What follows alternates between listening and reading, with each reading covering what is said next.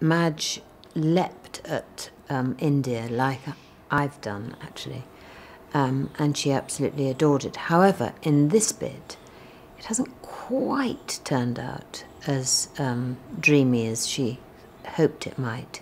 And you find her in a bit of a dilemma, actually. I mean, she's very good fun, and she'll always see the good bits of everything and have a joke and not take herself too seriously.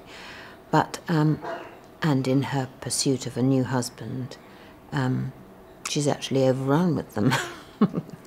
But even that doesn't quite make her happy. What else do you think of if you think of India? A wedding. And we're in the wedding season right now.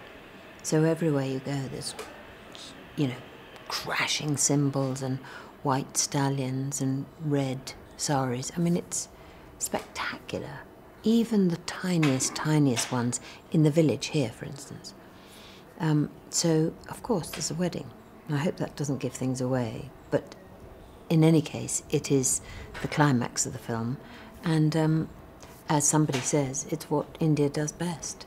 So how marvellous to have got that. Ladies and gentlemen, you're watching Hey You Guys!